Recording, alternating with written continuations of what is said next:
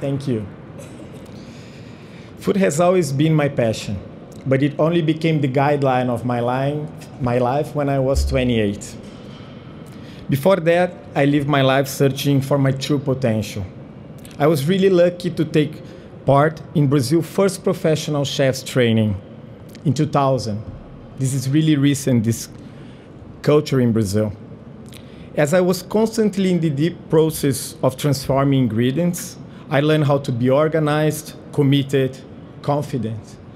But what I got the most out of it is by interacting with people, you learn so much about yourself and about your values, such as trust, generosity, cooperation. In 2004, after working for more than 10 years as a cook, I visited a favela for the first time. I saw in cooking a way to train people, and so I offered a vocational training program in a local institution. In that same year, I was invited at the Youth Employment Network Conference, a partnership between the UN, ILO, and the World Bank, to speak about what we were supposed to do in the next year in Brazil. But then I had a vision. The potential for food not only to train people and employ, but to create social cohesion and a healing force for people and communities in troubled situations. I have been working to promote social gastronomy for 11 years as a chef and as a social entrepreneur.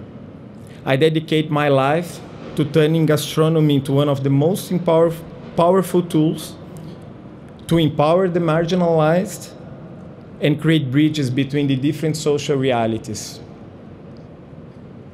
Recognitions and nominations such as an Ashoka Fellow and the TED Fellowship, as well being nominated a Young Global Leader by the World Economic Forum, prove to me that the impact of our work in Brazil is being noticed on an international level.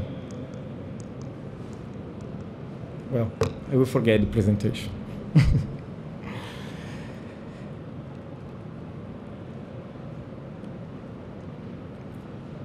This all led me to this important moment at the World Bank, where I'm now sharing my vision on cooking as a driver of change to the world with all of you.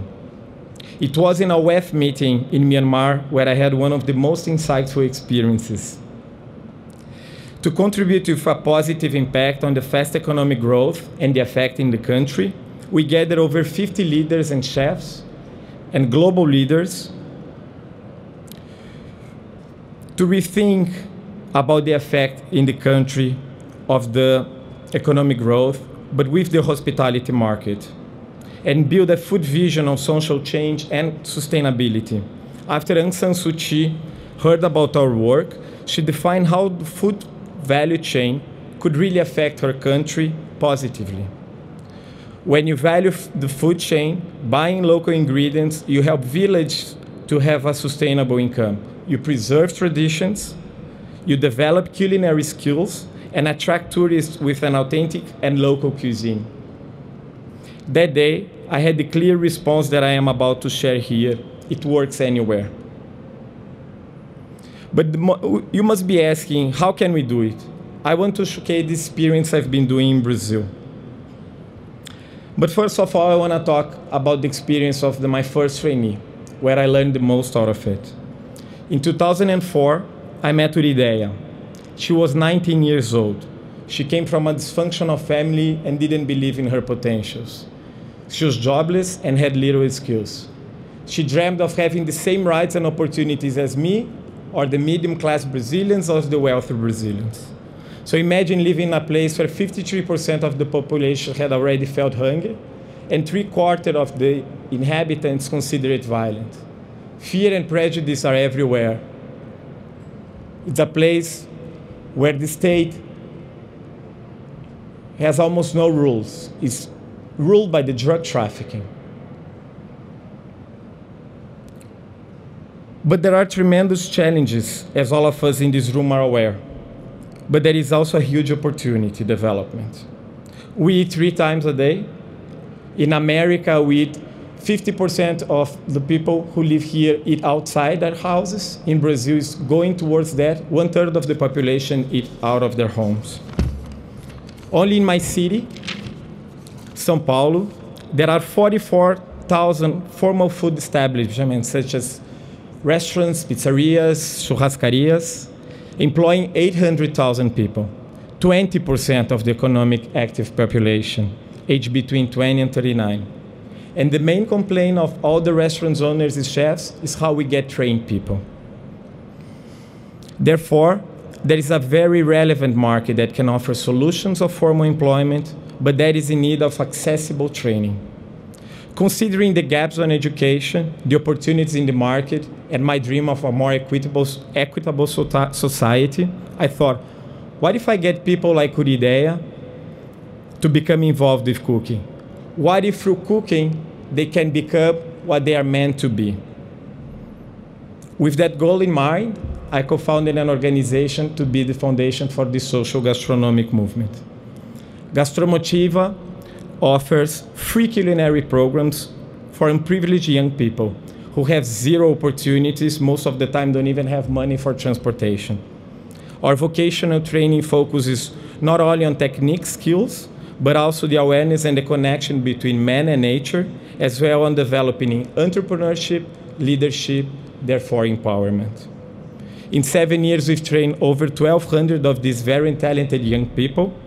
They are now all employed in the formal kitchen jobs. We are partners with more than 70 restaurant owners and chefs who guarantee the jobs. All of them get out of employed, and 90% after 2 years are still building their careers in the restaurants. This year alone, our goal is to train 1,000 trainees in 4 different cities. By partnering with other state governments and Brazil's most prestigious chefs, Alex Atala, we are able now to scale this project to prisons and also to jobless immigrants who are arriving from other places from South America, such as Peru and Bolivia.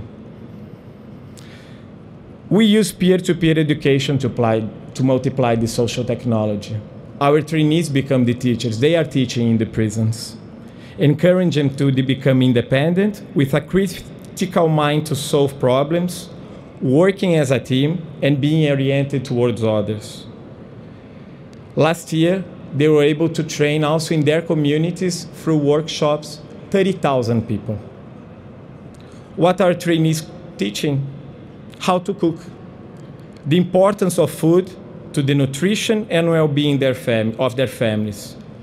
So after listening to the ideas discussed previously in this session, I want to reclaim the power of cooking.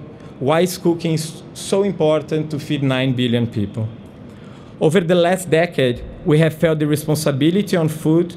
We left the responsibility of the food we eat to the industry.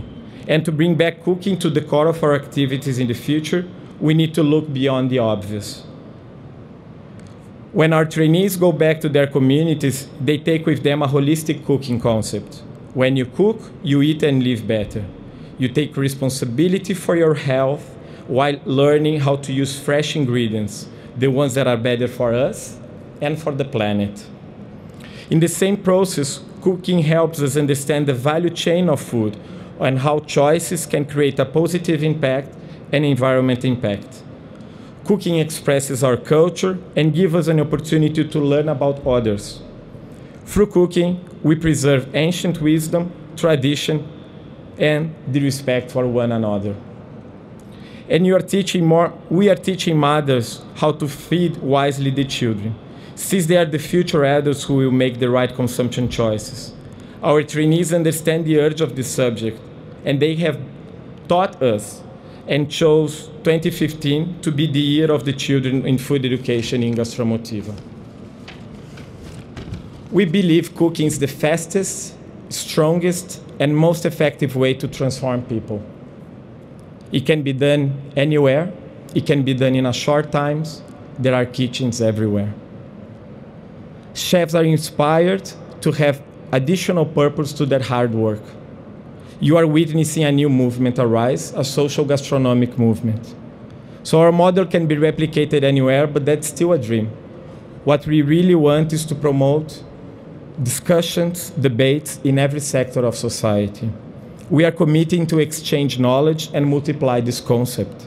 I'm here to ask you to help us to create a social gastronomic forum and commit ourselves to this movement as part of the future of food.